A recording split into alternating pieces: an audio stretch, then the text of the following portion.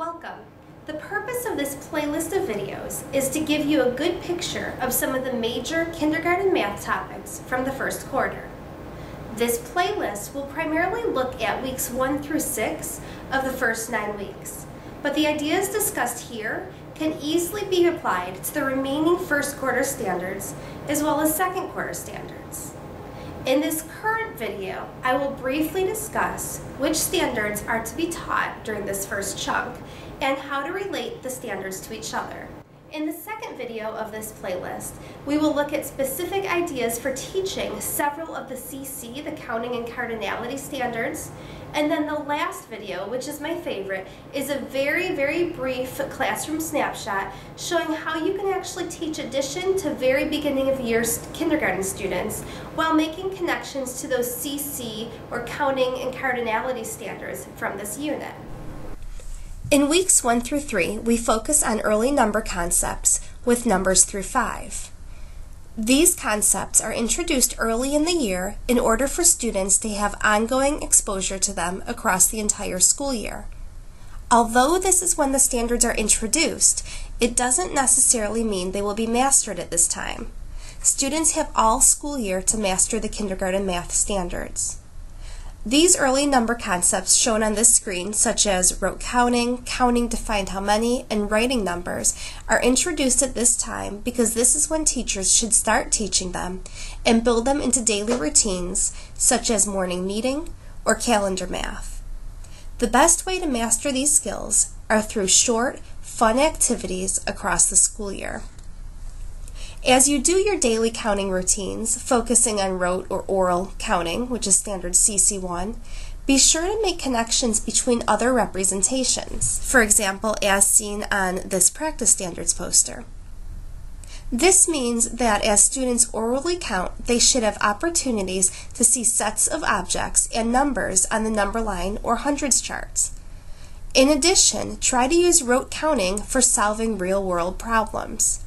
Showing students a variety of representations allows them to better understand the counting process and makes connections between other standards. For example, as you're doing rote counting, if you are showing students the correct formation for writing numbers, that makes a connection to standard CC3. And if you are using rote counting or using counting to solve real-world problems, you're making that connection to standard CC5, which is counting to find how many. For more information on the CC standards, including tons of great activities, daily routines, and suggestions for making connections between representations, be sure to check out the second video of this playlist from Engage New York. Start at the beginning of the video and watch through about the 12-minute mark. During weeks 4 through 6 of this quarter, we will use our knowledge of numbers through 5 for solving problems. Standard OA1 asks that we show addition and subtraction problems with manipulatives or pictures. Standard OA2 asks that we solve word problems.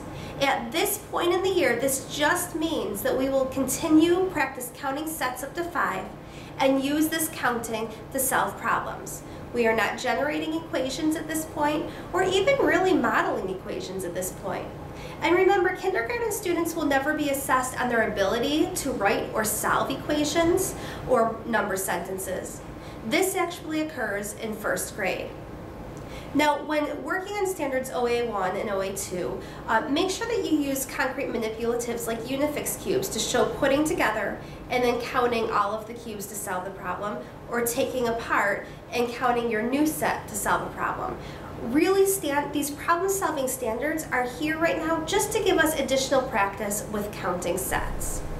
At first, you will want to give students objects to manipulate by either moving together or breaking apart, and then counting to solve a problem.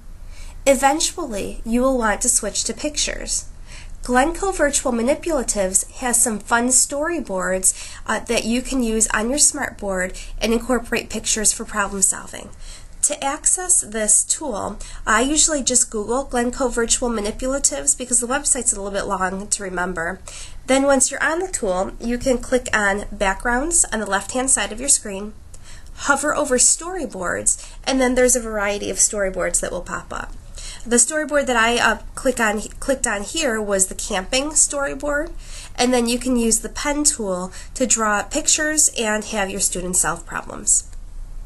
Be sure to check out the third video in this playlist from Engage New York. This very brief video models a daily routine that can be done to build an understanding of addition and subtraction. As the teacher in the video states, she used to save activities like the one in the video for the end of the year when she did problem solving.